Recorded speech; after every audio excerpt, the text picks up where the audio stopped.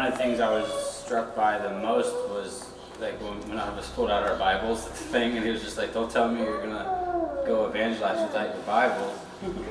And like when I do like evangelism at work, I don't have my Bible with me, so I'm more kind of just rapping off the top of my head.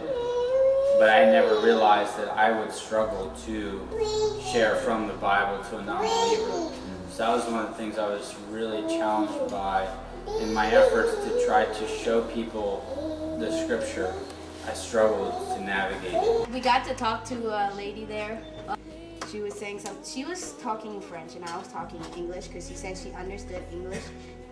And I said I could understand French more than I could speak it. So I didn't really understand when she was saying things. I sometimes did, and then I sometimes didn't, but I'm like, but I think she understood me, so. Yeah, so I got to talk to her, and like she didn't really know if there, she's like, yeah, I believe in God, but like, it's just kind of like the normal people, like, they heard it, they believe, but they don't know, and then I do believe in like heaven or hell, and like, they don't really know, but like, they're just kind of, so I just got to tell her a little bit, and I'm like, say we were missionaries up here.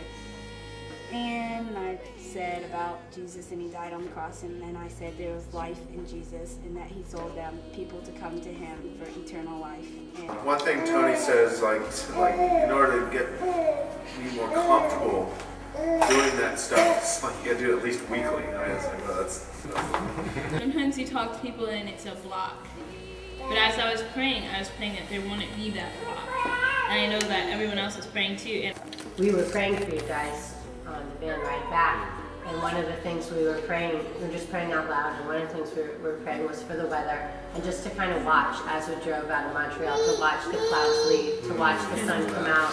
It's more about my ability to adequately pay the gospel and God like proper service, you know. I'm scared I'm going to underperform for God, and I don't want to like prove myself right. So it's like breaking through that fear and really believing that the Holy Spirit is at work even in my limited ability. You know, you talk and you pray, and I would say, okay, in my head, okay, Lord, tell me what to say next. Yeah. Okay, Lord, you know, show me where to go next. And he was just faithful in seeing people's willingness, you know, to open the Bible and say, hey, look at what it says. Because Sophia and Carly were talking to this one girl, probably for like 30 minutes, because I was talking to another guy in front, and then I joined them and we spoke to her for another like 40 minutes, and it was really impressive. The door-to-door thing we've been doing, I've got a lot of good ideas from last night that I'd like to apply, and I'm excited about moving the door-to-door thing forward, or doing more along those lines. Nabil was already going, which I thought was really cool, because I think that's definitely stepping out of the comfort zone for Nabil. And then, so I like hesitated a little bit. Because I figured like Nabil would get him. He looked at me and was like, get him.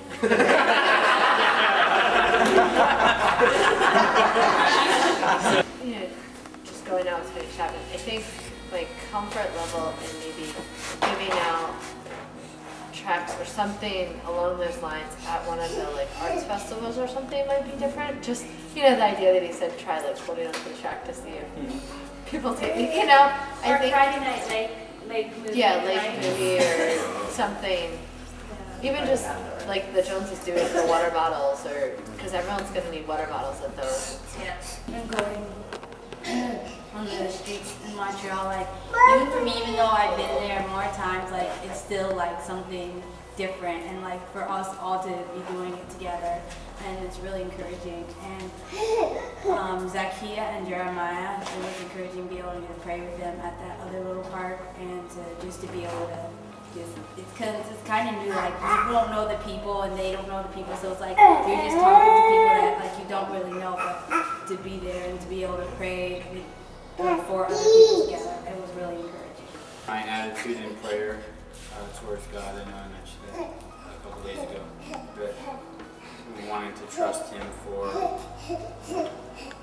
just Him being faithful to do what He wants to do and not getting in the way of that by unbelief or doubt or anything like that, or just an unwillingness to go to Him.